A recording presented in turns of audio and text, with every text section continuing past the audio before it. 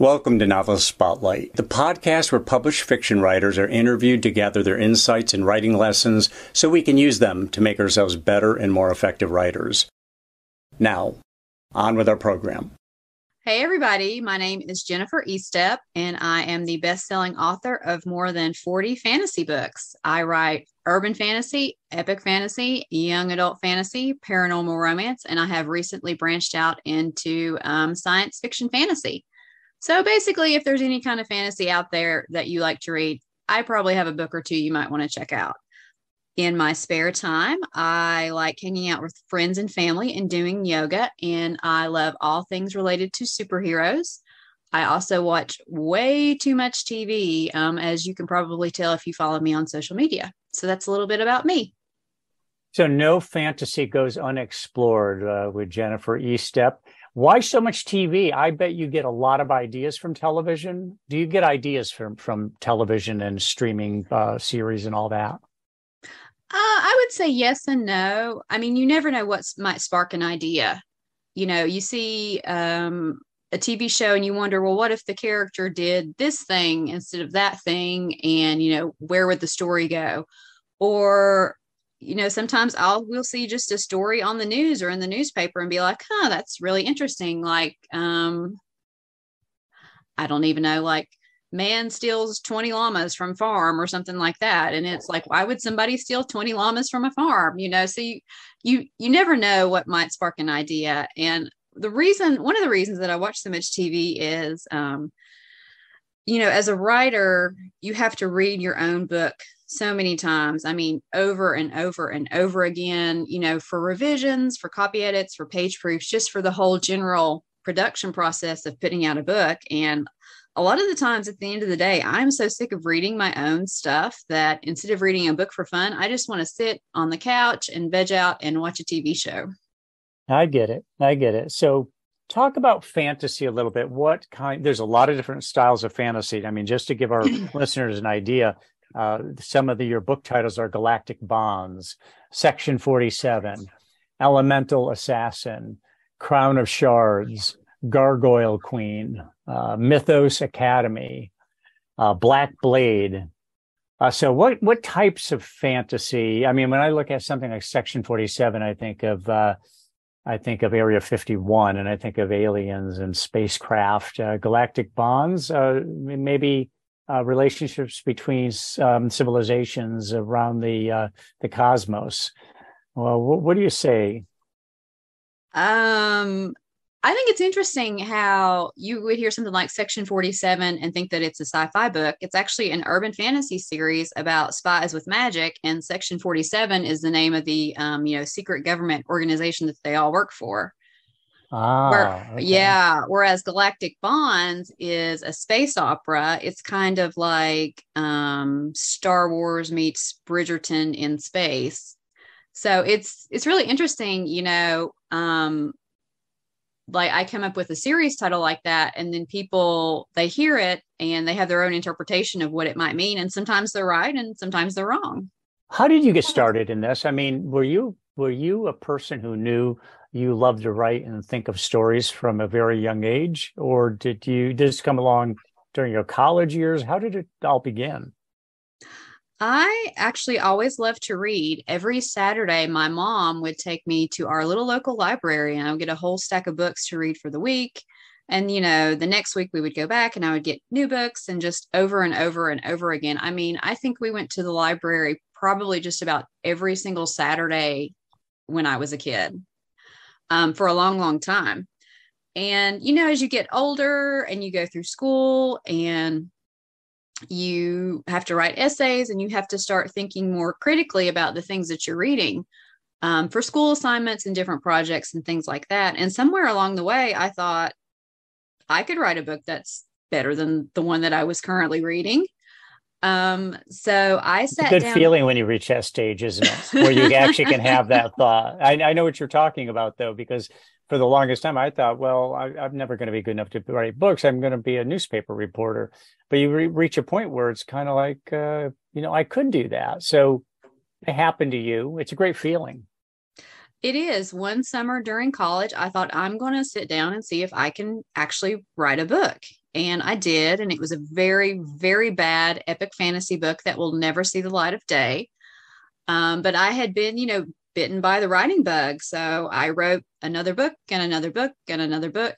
And eventually I wrote 7 books over the course of about 7 years. And I finally got an agent for my 7th book. It's called Karma Girl. It's the first book in my big time superhero series. And that's the one that sold to a publisher. And that was my first published book back in 2007. And it's interesting that you had mentioned being a newspaper reporter, because that was actually my day job. I studied journalism in college, and I have a master's degree in professional communications. And I worked at a daily newspaper for about 10 years. And that was actually really helpful in my publishing career, because, as a reporter, sometimes you'll have 15 minutes to write a story on deadline. So working at the newspaper definitely taught me how to write quickly. And it also taught me a lot about editing, because I would also, edit feature stories and press releases and things like that too. Interesting. So you learned how to be productive. You learned how to write quickly. You have got 40 novels out there. Is that the number that you said, 40 of them? More than 40. I want to say about 45. I would actually have to go back and count, because I tend to lose count after a while. I'm focused on what I'm writing right now and not thinking about anything else. So that being the case, you're highly productive, Jennifer. So I'm curious, what do you do that makes you so productive? Because that's a lot of books. You're a young woman, and 40 books is a lot. So talk about what kind of regimen you or discipline that you maintain to be that productive. Writing is my full-time job, and I treat it like a regular day job. I get up every morning about 8 o'clock and eat breakfast while I'm at the computer, checking my email, looking at my social media, just doing kind of all my little administrative tasks that I need to do to get started. And then about 9 o'clock, I will kind of turn off the email and social media and sit down and work on whatever I need to work on for that day, whether it's writing a rough draft or revising a draft. I'm reading through copy edits, looking at page proofs, just whatever kind of writerly thing that I need to do. And, I work till lunch and take a break. I work a couple more hours in the afternoon and take a little bit of a longer break. Sometimes if I'm on deadline, I might work from like 7 to 9 or 7 to 10 at night. And then I get up and do it all again the next day. You get a lot of hours in, it sounds like.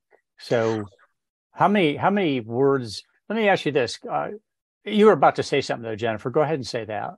After I said you get a lot of hours, and I heard you an intake of breath like you were about to comment.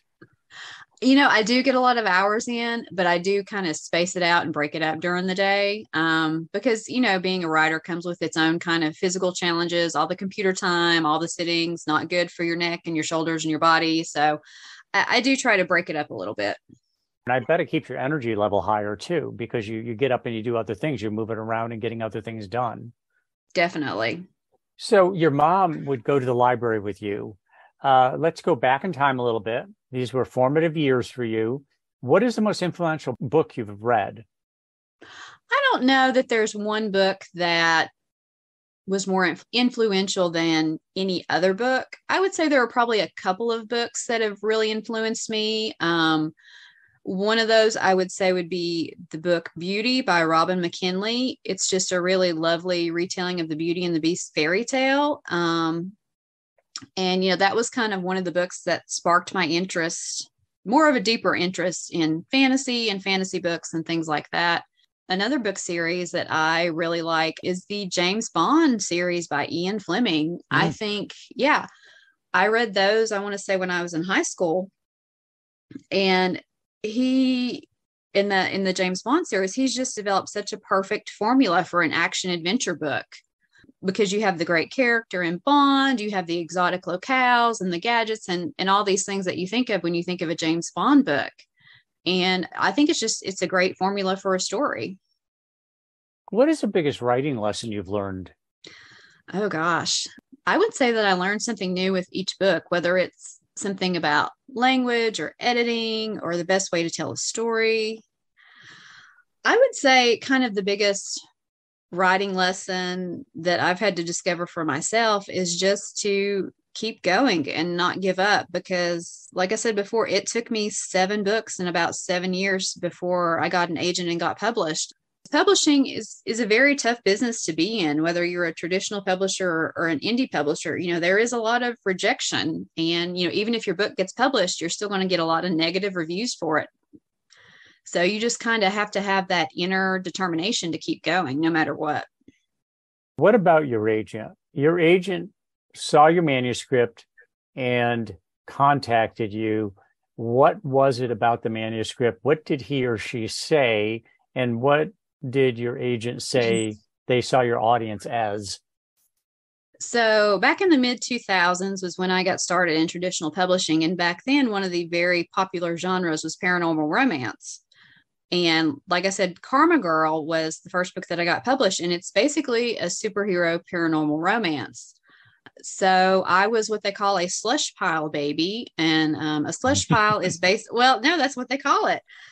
Basically, agents get so many unsolicited submissions that, they call them a slush pile. And yeah, my agent back then, I had submitted the manuscript to her and she read it, and then she contacted me, and, we kind of went from there. And it's been so long, I don't remember exactly what she said. I think she probably thought it was just a fun take on superheroes, because Karma Girl is kind of very campy and tongue in cheek and over the top. So yeah, I think she just thought it was a fun book. Tell me about your audience. So if you were to characterize readership, because you must have communication with your readership, what would you say are your readers? Who out there, if they were listening right now, somebody who's not familiar with Jennifer Estep, what would you say is kind of characterize your style? You're going to love my book if, pose it that way. You are going to love my books if you like strong heroines, first person point of view, lots of action, adventure, danger, magic, and romance, and lots of food talk.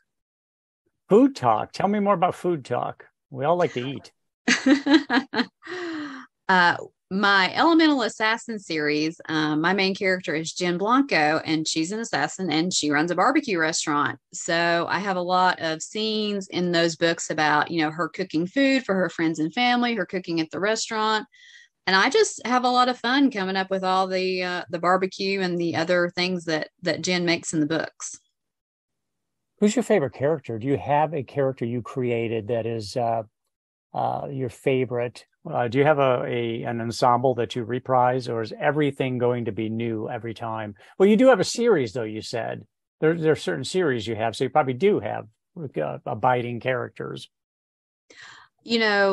All my different series have their own kind of cast of characters. Found family is another big theme in my books. So like in my Elemental Assassin series, you have Jen Blanco, the assassin. She's the main character.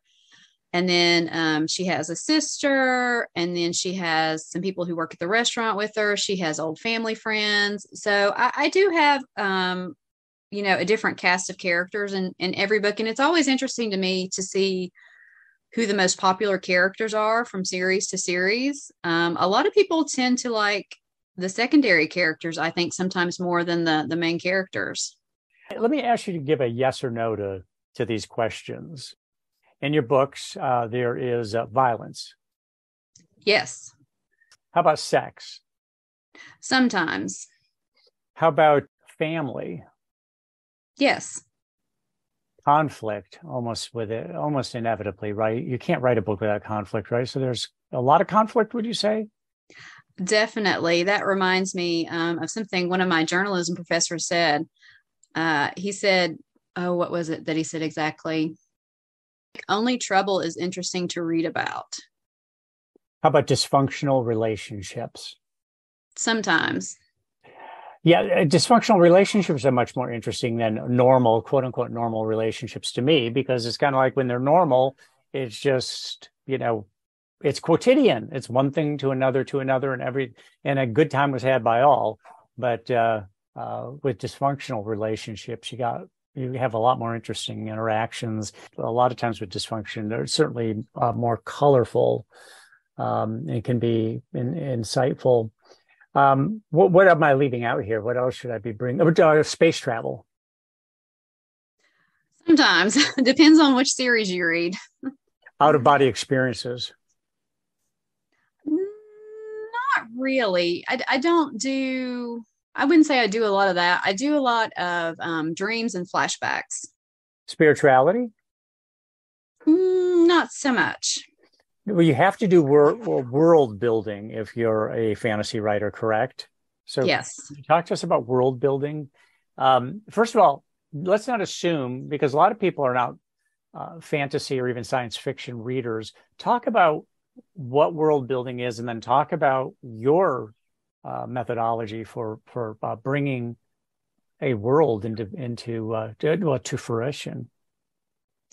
So in a lot of fantasy and sci-fi writing, we use the term world building, and really what that kind of means is the world in which the book is set. And basically you're talking about, if it's a fantasy book, what kind of magic or powers do your characters have? What kind of magical creatures might be in the book? Is it set in our modern day world or some version of that? Is it set in a dystopian landscape? Is it on an alien planet? What have you? The world building is just kind of all the elements that go into your fantasy book. Say if the United States was a world, then you would think about, is your book set in California? Is it set in Texas? Is it set in New York or wherever? And then, you populate it with the kind of magical powers and creatures that inspire you or that you're interested in writing about.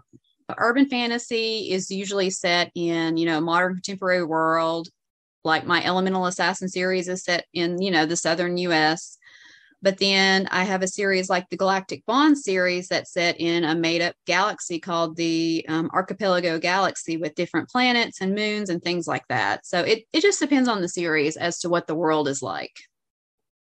Now, you said you were a newspaper reporter. Did you enjoy reporting, or did you find that because you have a writer's imagination, a fiction writer's imagination, that it got frustrating at times because it was all facts and figures that you were dealing with?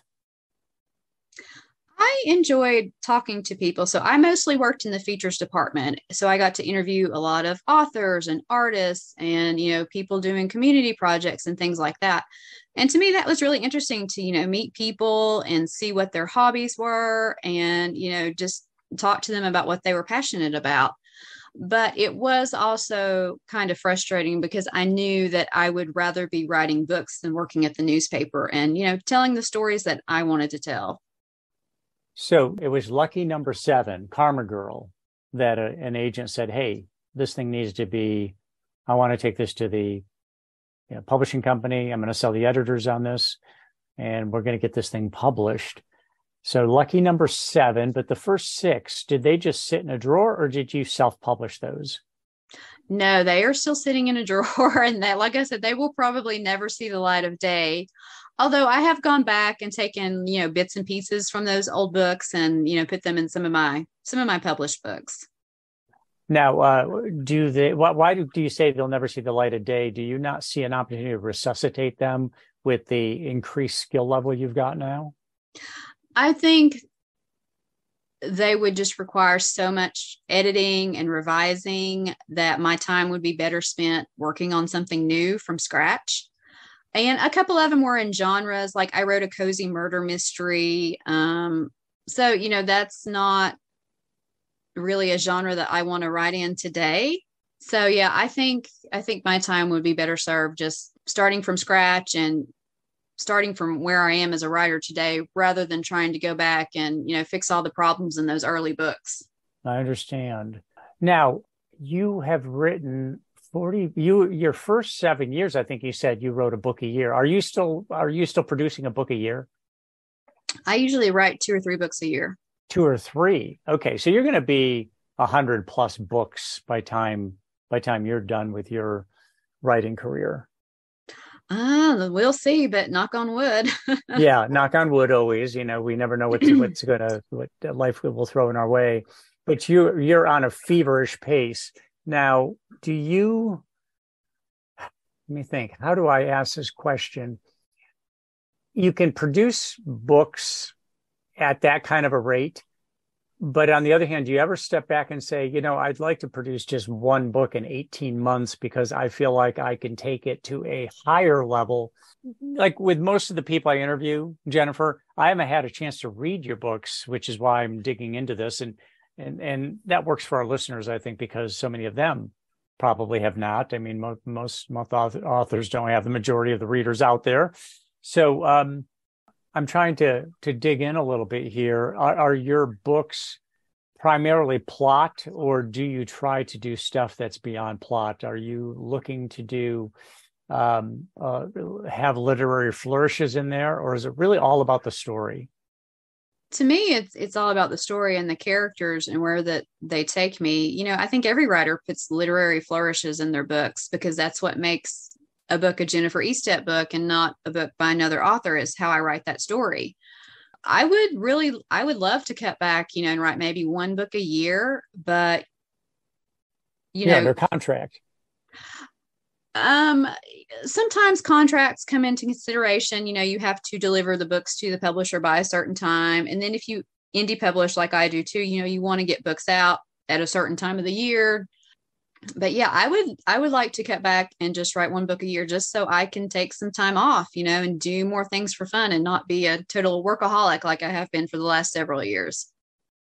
Which of your novels, if you can even say, is there one that you feel like you really kind of hit your peak, or one that you were at the height of your powers? And is the one that if you were just going to hand one off to somebody and say, this is Jennifer Estep's writing, is the one you would hand off?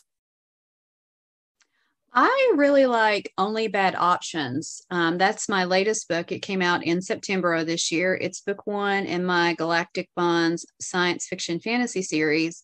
And the reason that I say that one is that one was very much a book of my heart. So I'm known for writing fantasy books, and writing science fiction, was a little bit of a departure for me. But I had this idea and I just really, really wanted to write it. And I had a little break in my writing schedule, and I thought, I'm going to sit down and see if I can write a sci-fi book, because I thought it would be fun to write kind of a different kind of world with spaceships and planets and things like that. And I think it turned out really well. So yeah, that one right now is my favorite. I always kind of joke and say that my favorite book is the one that I just finished because it's done and I don't have to think about it anymore. But yeah, I really like Only Bad Options. So that's my favorite right now. So I was going to say you're getting stronger as you go, but you say that whichever one you finish is kind of your favorite. So there's a sense of relief there and accomplishment, I'm sure. Definitely. Yeah. So is Only Bad Options at hand? Can you extend your arm and grab a copy of it? Could you read us an excerpt? Hold on one second. Let me see. Okay, so this is like the opening line and the opening couple of paragraphs. So lay it on us. Why don't you do more than a couple paragraphs? Could you do like a couple pages? No, I actually don't like to read to people. Okay, do whatever you're comfortable with. Okay. Sometimes in life, you have only bad options, like planning to commit corporate espionage in the morning, becoming a whistleblower by noon, and trying not to be murdered by midnight. So that's kind of the opening kind of hook of the book. Mm-hmm. The thing that I hope will get people to say, who is this person? What are these bad options? What kind of trouble is she in? That sort of thing. Definitely a hook there. Why don't you like reading to people? It's just a thing that I don't like to do. I would rather be talking to people or answering questions about writing than, sitting and reading to someone. Right. Now, do you have some audiobooks out? I forgot to check Audible. Yes, almost all of my books are available on Audible as audiobooks. I take it you're not the reader. Oh no, that is a performance voice skill that I do not have. It's always good to have a professional reader. That's a great thing. There's a lot of writing quotations out there, Jennifer, that I'm sure you're familiar with. Is there a writing quotation that one you hold close to your heart, maybe one that's even serves as an incantation for you? It's not actually from a book, but one of the quotes that I really like is never give up, never surrender. And it's from the movie Galaxy Quest. And I think well, first of all, that's a really fun movie if you've never seen it. And second of all, I think that's just such a good motto for any writer or any kind of artist to have, because like I said before, writing and publishing, there's a lot of rejection in the publishing world. And, for any kind of artistic endeavor, whether it's painting or sculpture or music or whatever you're doing. And like I said, I think you have to love what you do and just have that inner determination to keep going no matter what. Now, never give up. However, you're talking about on the writing, the writing game or writing process in general, but you would not say, I don't think, never give up on a book you're working on, because you might be working on something that you realize this just doesn't have the lift I'm looking for. I know that in my own case, I wrote myself into a corner the first 2 times I was trying to write a novel, and kind of trapped myself, and I just chucked them. I didn't chuck writing, but I chucked those efforts. Would you agree that it's a good idea to give up on a book if it's not working and move on to something that's going to be more fruitful? Definitely. I think if you're really struggling with something and, you have that inner voice saying that maybe this isn't the genre for me, or maybe this story isn't quite right or whatever, then take a step back from it, let it sit for a couple of days and think about, am I still excited to go back to this and start writing again? Or do I have a different idea that I think that might work out better? I think a lot of it is about trusting your instincts and realizing that it is okay to put something aside if it's not working for you.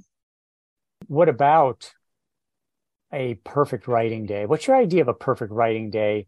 And maybe perfect isn't the word, a particularly satisfying writing day. What makes a writing day really satisfying or perfect for you? I would say when I get to write a scene and it just works, the characters, the story, it all just kind of clicks together for me. And I feel like I'm making good forward progress on both the plot and the characters' emotional arcs. To me, that's a really good writing day. When you write something that brings a smile to your face, or you think, that's a really great bit of banter between my characters, or that's a really cool fight scene, or I really like the way that I describe this magical creature. I think you have to take the joy in the little things like that, because, writing, it is a lot of you staring at your computer screen, and it can really be a slog to write a book from start to finish, and then to go back and do all the other revision and production work. So yeah, I think it's important to find the joy in what you're writing. Now, the great Graham Greene used to write X number of words a day. He would do that every day because that's what worked for him. Do you have a productivity, just a word count metric or goal that you shoot for, or is the volume of words not really what it's about for you? It depends what stage in the process that I'm in. So for my first draft, I do what some people call a vomit draft. And by that, I mean, I just sit down and I write about 5,000 or 6,000 words a day. And I write straight through from start to finish till the first draft is done.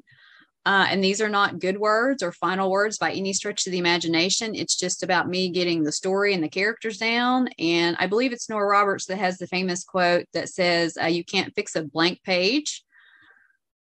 So yeah, for me, I will keep an eye on that. Yeah. You can't fix a blank page. That's Nora Roberts who said that, huh?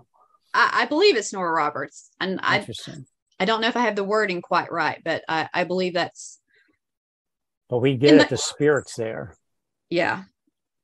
So I do have a word count with the first draft, but after that, it's more about, I might try to shoot for, I revised 10 or 20 pages today, or, if the book is further along and I'm reading through the copy edits, maybe I read 50 pages today.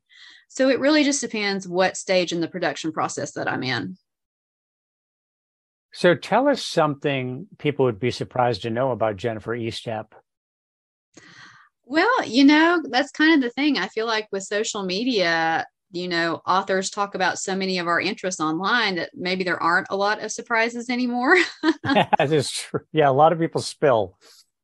But I will say, because it's October, I love the fall season. It's one of my favorites, with the pumpkins and the fall leaves and the cooler weather. And I'm a really big football fan, and I am obsessed with my fantasy football leagues right now. Are you good at them? Some Is this leagues, NFL? You're talking about the NFL Fantasy Football League? yeah, NFL fantasy football. Who'd you draft as your quarterback? I have Josh Allen in one of my leagues. Yeah, wow. so I'm doing pretty good in that league. Yeah. So if you're having a dinner party and you can invite any 3 literary figures, living or dead, who do you invite to this dinner party? Which 3 people, literary figures? Do you mean authors or characters? Oh, interesting. You answer that for us. Either one or both. Okay, I will do authors. And I will say Ian Fleming, because like I said before, I'm a really big James Bond fan. I will also say Robin McKinley, because again, I really love her book, Beauty. Gosh, for the third one, I don't know. There's so many authors that I really like. I guess I would say Donald Westlake. He wrote the Dortmunder series, which is it's basically this series of comic crime capers that are about these thieves that have the worst luck ever. And they're just so funny, and kind of, the humor is really fun in them. So yeah, those would probably be my 3 picks right now, but I mean, I could probably invite 100 authors to dinner. Jennifer, thank you very much for taking the time. Our guest has been Jennifer Estep, and I appreciate you taking the time and sharing your writing insights with us. Well, thanks for taking the time to interview me. I appreciate it.